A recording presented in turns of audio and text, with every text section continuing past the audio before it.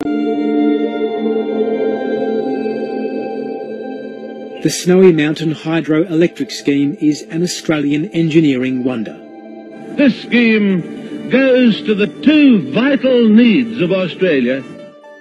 The company that built it, Snowy Mountain Engineering Company, also known as SMEC, is now privatised and has grown into a major international engineering firm. In 2008, SMEC sought to win part of a large dam project in Sri Lanka, funded by the World Bank.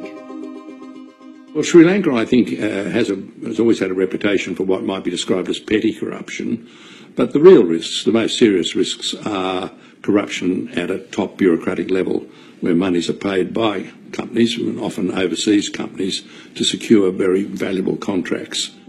Again, there was one person's support needed to make it happen: the Minister for Agriculture, Mathripala Sirisena, who is now Sri Lanka's president.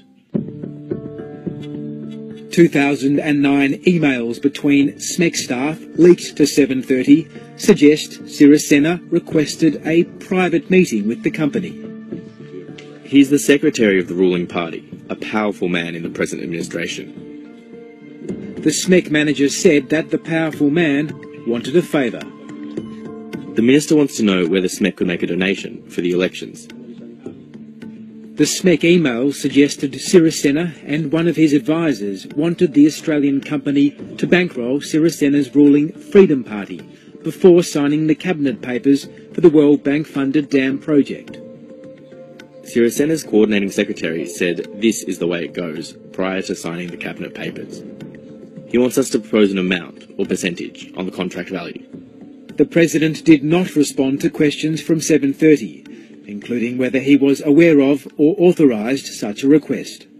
Well, I mean, it's pretty obvious that if an Australian company goes into a foreign jurisdiction and there's a suggestion made that they could make a political donation when they're on the lookout for a very valuable contract, well, anyone would know that that's most likely to be corruption at that very high level. SMEC's emails showed that the company's Sri Lankan manager agreed to pay a kickback of $27,000 to secure the dam contract.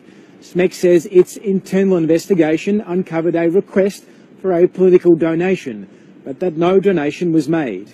Company records show that $27,000 was withdrawn in cash by SMEC's Sri Lankan office and paid to a consultant. The Australian Federal Police is evaluating emails about SMEC and the Sri Lankan president.